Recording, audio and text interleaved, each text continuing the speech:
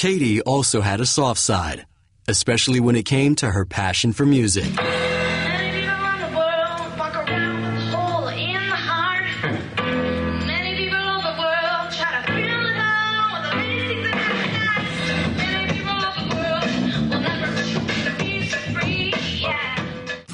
We always called her Katy Bird because she has always been the singer, and I remember like at times even when we were younger and her like singing herself to sleep, but it would also put me and David to sleep as well. So she's always been our singing bird. When Sister Angela started singing lessons, Katy wanted in.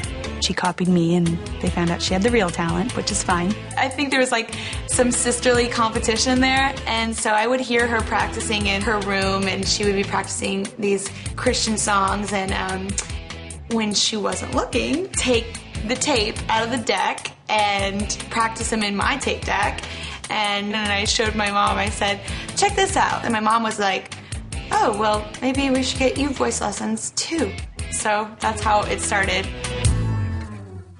Only reason that I live is Christ come down and died for you and me. I live because Christ died, and though he has suffered, he suffered it all for me.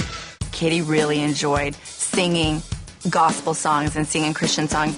That's where her writing career started, was in the church. Performing in churches is kind of where she got a taste for all eyes being on her. So it was like the one thing I could pull out and everybody would just pay attention, like they would drop what they were doing. So I felt like I had some kind of power in a way. She was always performing at the church and restaurants or coffee houses or in the crowd of people, and she loved it.